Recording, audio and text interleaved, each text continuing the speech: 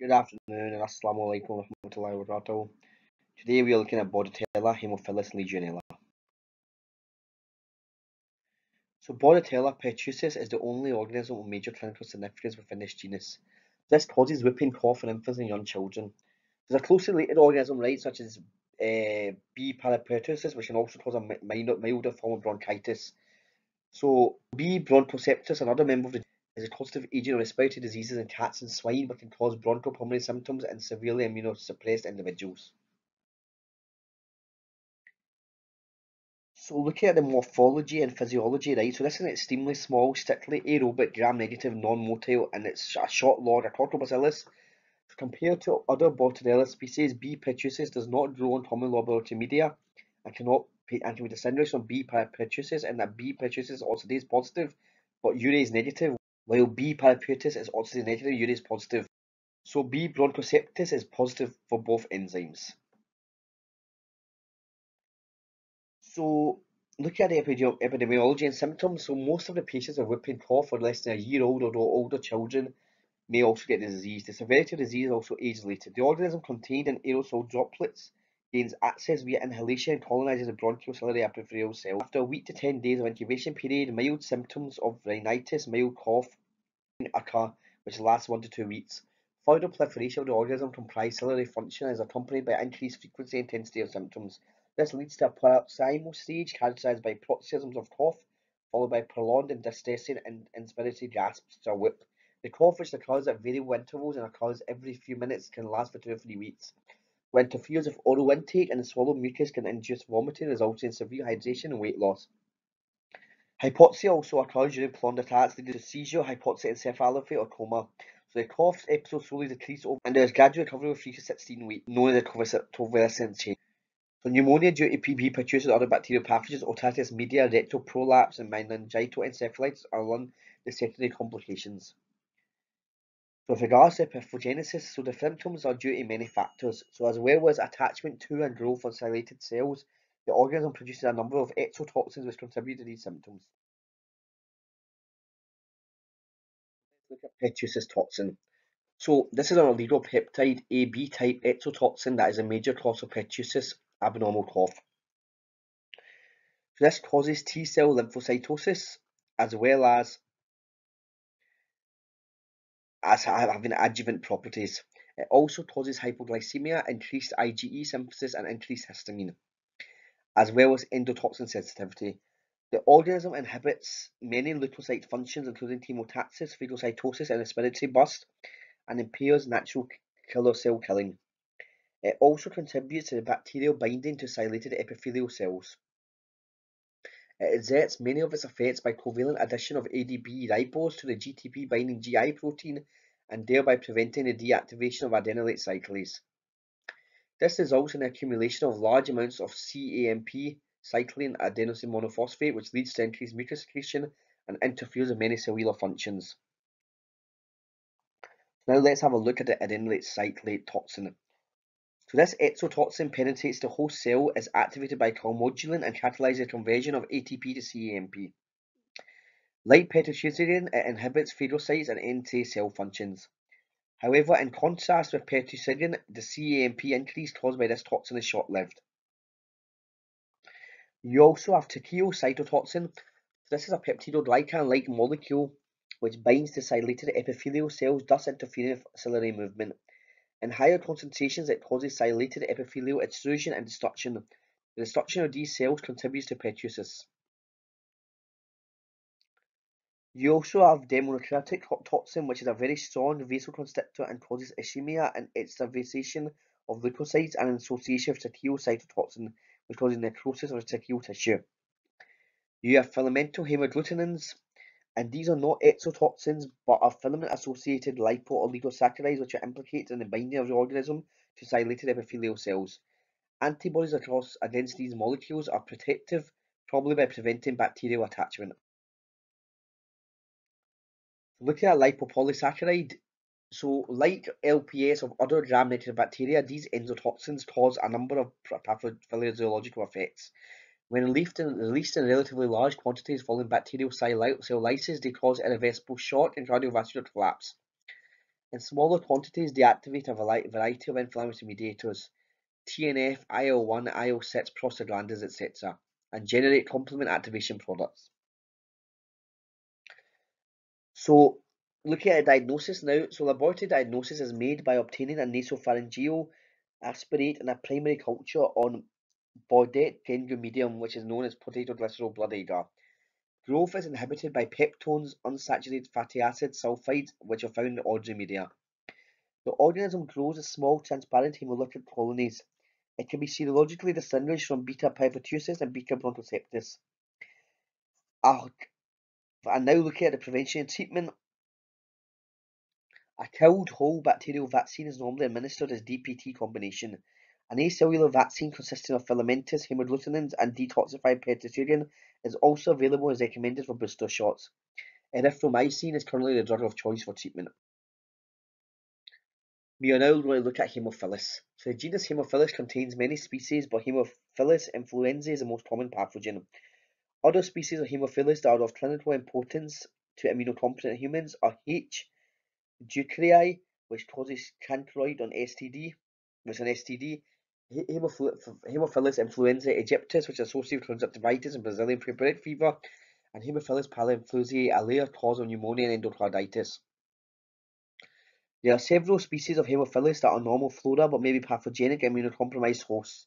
The capsulated strain of H. influenzae type B is the most virulent, although some encapsulated non-typable strains are also pathogenic. The first one I mentioned previously, influenza Haemophilus, is a small gram-negative bacillus which can be grown on chocolate agar, which is heated blood, and requires hemin factor X and nicotinamide adenine dinucleotide NAD factor 5 for growth, which is enhanced by high carbon dioxide concentration 5%. It does not grow on normal blood agar. The factor 5 and factor X requirement can be used to distinguish between H. influenzae, which requires both, H. parainfluenzae, which requires factor 5 only, and H. ducreyi, which requires factor X only. Remember, these are the stuff of the clotting mechanisms. H. influenzae are also divided into several strains on the basis of capsular polysaccharides, A2F, or the absence of a capsule, non-typable. Look at the epidemiology and symptoms of H. influenzae. This causes a variety of clinical symptoms, some of which may depend on the presence of a bacterial capsule.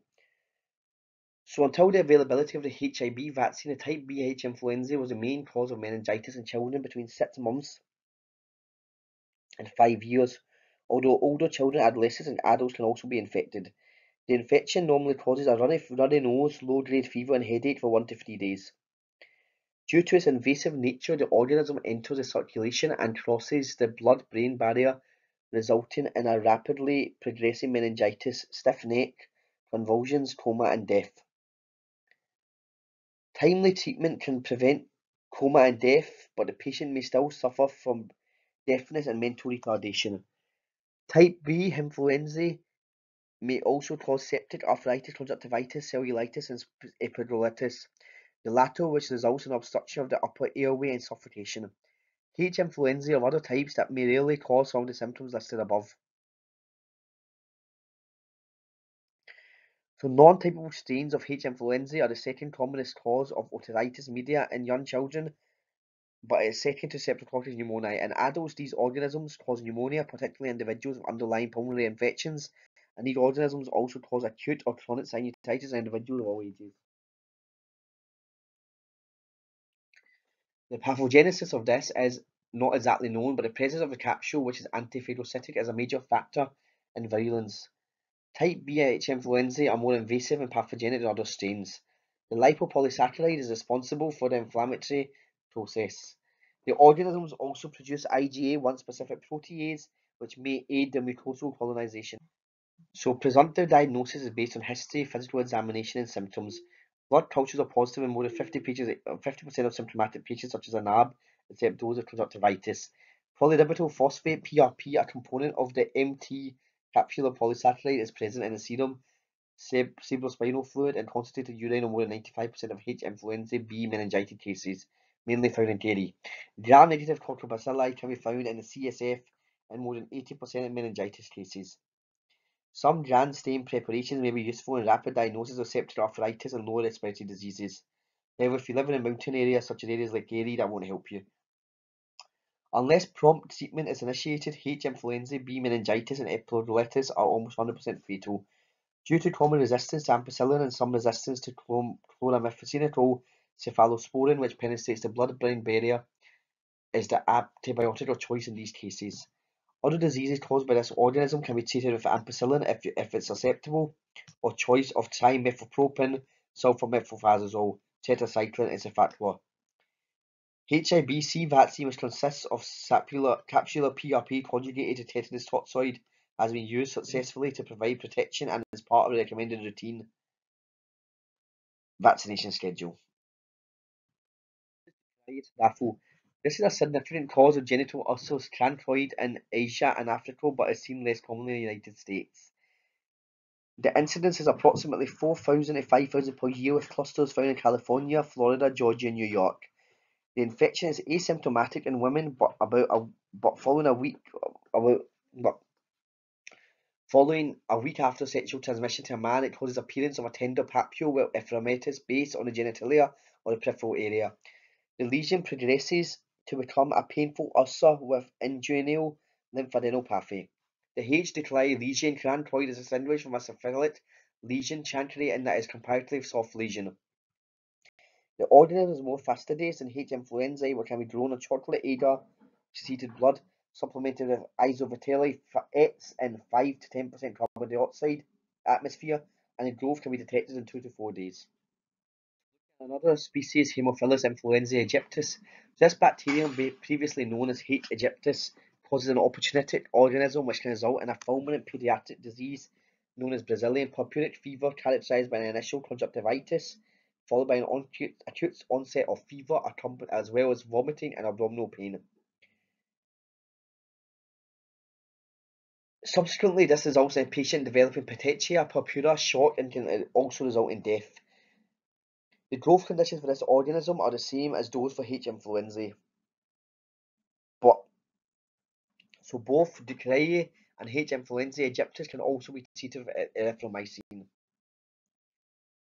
So now let's move on to something called Legionella pneumophila, right? So this is another organism. This is a newly described pathogen, right? So after an outbreak of pneumonia occurred at a convention in Philadelphia. So the disease is subsequently referred to as Legionnaire's disease. So this is another flu-like form of disease is referred to as Pontiacic fever. So Legionella pneumophila is now recognised as a ubiquitous aquatic saprophyte which causes epidemics and sporadic infections. The organisms are spread via aerosols and no person-to-person transmission has previously been reported. Legionella are facultate intracellular pathogens which stain poorly as gram-negative rods. So the causative agent has not been recognised previously since it does not grow on conventional agar such as sheep blood agar. So these days, Haemophilus is cultured on medium that contains iron and cysteine, which are vital for growth, such as charcoal yeast extract agar. However, primary isolation is still difficult from clinical specimens.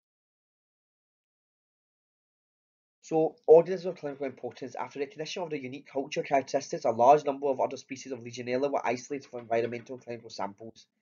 These organisms are occasional causes of human disease, and the vast bulk of Legionellosis is caused by Legionella pneumophila, and most are serogroup 1 and 6. The second most common cause of pneumonia is Legionella mittidae. This organism also stains weakly acid fast on primary isolation but loses this property in vitro. This does not mean it is anyway related to mycobacteria. Legionella are poorly staining gram-negative rods which are identified by growth from buffered charcoal yeast extract and require L-cysteine and iron for growth. These organisms are fairly slow growing, requiring 3 to 7 days at 35 degrees. Colonies are small with a ground glass appearance. So there are 4 tests for the identification of Legionnaire's disease, and that is culture, urine antigen paired serology, and direct fluorescent antibody stain. The PCR tests for L. pneumophila and clinical specimens are available. However, the Centre for Disease Control does not recommend the routine use of genetic probes or PCR for detection in clinical samples. So, Legionella pneumophila is an organism that resides in the environment and pools of stagnant water worldwide. It is found as an intracellular agent within protozoa and a component of biofilms. Legionnaires disease is recognised as sporadic infection, often associated with travel, an epidemic disease or community-acquired pneumonia, and a nosocomial infection. It often infects hot water towers and air conditioning systems.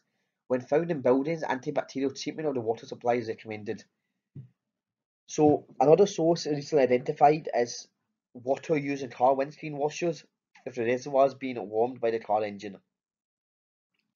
So using windscreen washer which contains fluid which contains methanol solves this problem. The organism is transmitted in contaminated air but not spread person to person. Legionellosis is listed as one of the nationally notified diseases by the Centers for Disease Control. So finally, we're nearing the end of the presentation. Legionella present as two distinct clinical diseases. The first, the Legionnaire's disease, a typical pneumonia for an incubation period of 2 to 10 days. Mortality rate is as low as 20% for healthy individuals and as high as 75% for immune compromised people. Legionnaire's disease is treated with erythromycin. The second form of disease presentation is pontiatic fever. This illness has an incubation period of 1 to 2 days and is self-limiting with flu-like symptoms and no reported mortality. Pathogenesis of Legionella species requires the organism to be phagocytosed into monocytes via complement receptors. Once inside the monocytes, the bacteria prevent phagolysosome fusion like dairy and proceed to replicate until they lyse the phagosome, which leads to apoptosis of monocyte and release of bacteria. Humoral immunity has little effect, and the sensitized T helper Th1 cells are required to activate the infected cells. Interferon gamma is also critical to the elimination of Legionella. That's the end of the video today. I hope you enjoy it. Please continue to watch. There will be more interesting topics we will go over. Thank you very much. See you later. Bye bye.